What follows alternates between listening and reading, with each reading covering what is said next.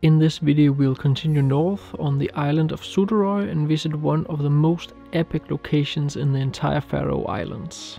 Also stick around to the end where I'll show you a map I've put together.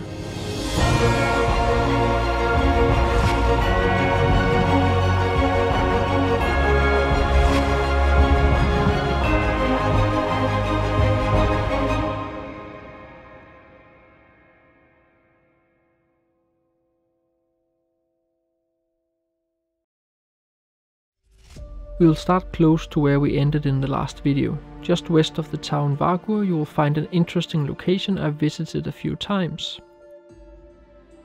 The area is quite big, so there are plenty of foregrounds to choose from. I find the background cliff wall very intriguing and I think it works really well as a focal point, especially with the very sharp and vertical end. I have yet to visit this area during sunset, but I bet it will look absolutely stunning with the sunset lighting up the cliff wall.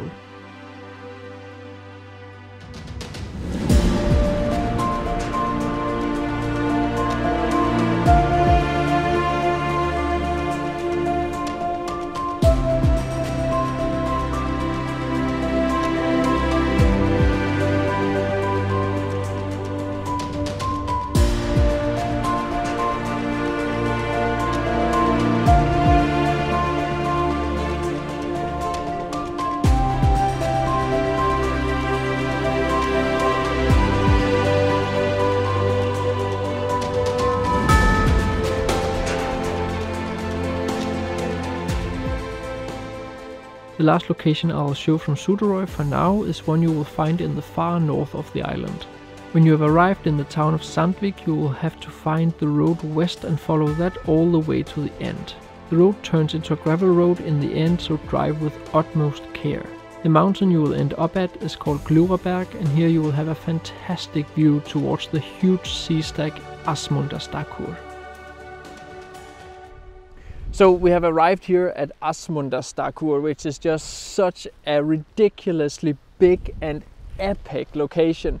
And this place is just so hard to transfer from what I'm seeing right here onto a photo, because this place is just unbelievably huge. And for that reason I have put on the 200mm. And luckily I have Thomas with me, so he has just walked all the way down along the edge, so he can stand there as a tiny speck, and then we have this huge sea stack in the background.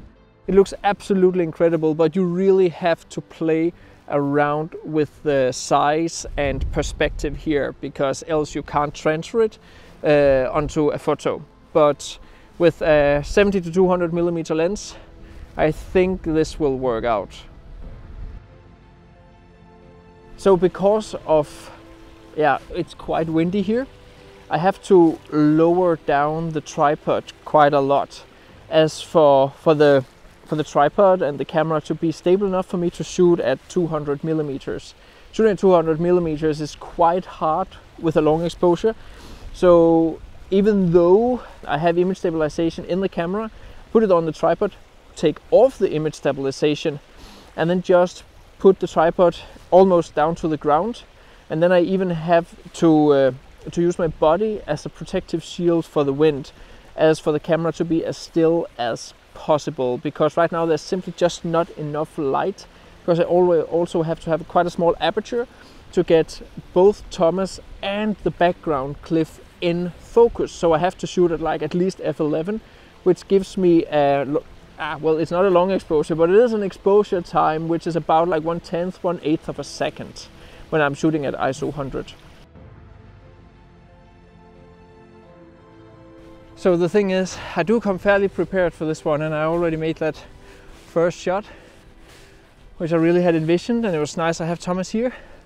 Right now we are walking up to a small bridge, the infamous bridge on Suduroy, and I have been here before, but didn't really get that great pictures last time, and the light sure doesn't look too good this time either, so it's a bit sad. but it's how it is. That's the Faroes. The special thing about Suduroy is that all the big locations is on the western side, which makes Suduroy mainly a sunset location. And yeah, we are here for sunset on this tour here, my winter tour here. This is like literally the only time I really want a sunset is down here, and it doesn't seem to happen, which is, yeah, typical. Even though I plan and plan and plan, I was like, okay, the best chance of getting something is today. We were supposed to be here yesterday, but I changed, and that was good because yesterday there weren't any sunsets, so the last chance to get a sunset was today.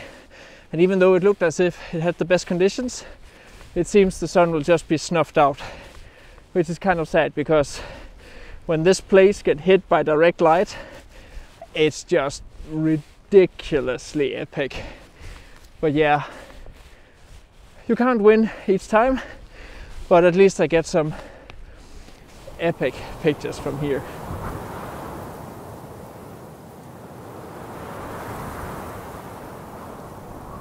Really dangerous.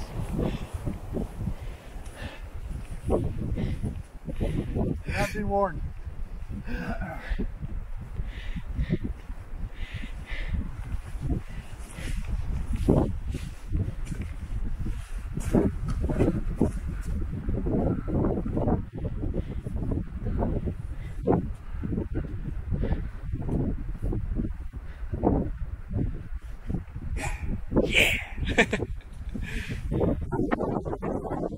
So we have come all the way to the top, up to the bridge, and right now the clouds are just coming in, which actually kind of makes it really cool. Now I have Thomas down here in the background, which looks just unbelievably epic. Like it's so important to have a human element in there, simply just to give a sense of scale. And yeah, this looks really way better than I had expected. So yet again, it's so cool to have a vision and actually see that vision fulfilled. So there are actually more viewpoints up here behind me, but right now the clouds have come in, so I do not dare go up there. I also think that it wouldn't actually make sense because the clouds are as low as they are. So, well, I got this shot, and it turned actually out pretty good. Like, clouds came in and gave a lot of atmosphere, so it's actually not as bad as I feared, because yeah, the light here is not something to write home about. It's not like anything special, but with a bit of atmosphere, I think this can actually turn out to be a really cool shot.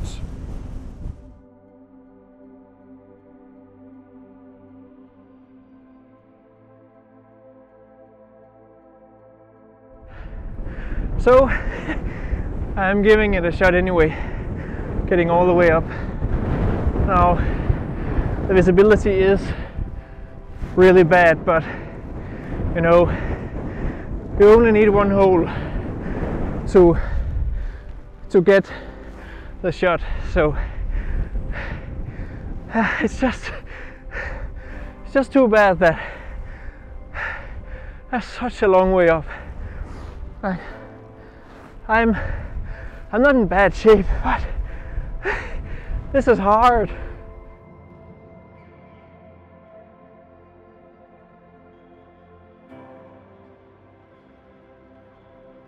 So yet again, you don't get anything if you don't try. You have to be in it to win it. It just proves it again and again and again. So yeah, I walked up here, and just a few seconds after I arrived, it just cleared up and I got what I came for. This place is just unbelievably epic. And even though it looks a little bit dangerous from afar because of the perspective, it's not really that dangerous up here. Of course, always remember some proper boots and so forth. So yeah, I got what I came for, and here's the shot.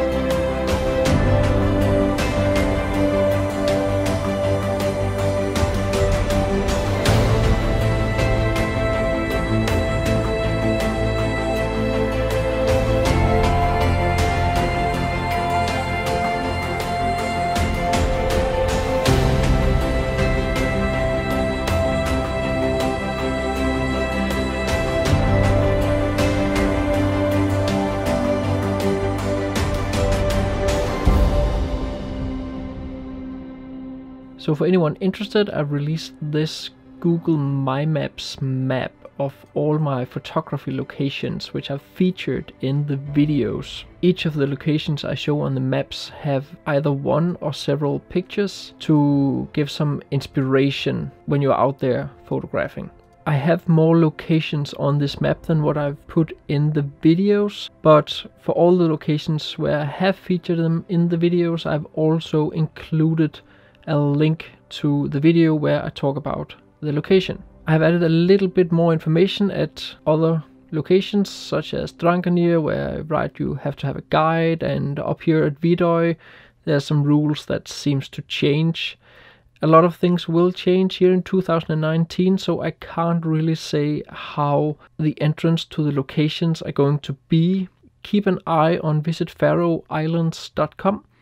That is probably the best place to start if you want information about different locations, which I haven't provided in my videos. If you want to buy the map, there is a link down in the description or up in the corner. I really greatly appreciate all the support I get. You can easily integrate this map with Google Maps, so you have all the locations in your phone. I've provided a link to the official description on Google on how to do exactly that. So that was it. Thank you so much for watching my Faroe Islands videos. I hope you enjoyed them all and got some inspiration. As always, I'd highly appreciate both a like and a comment.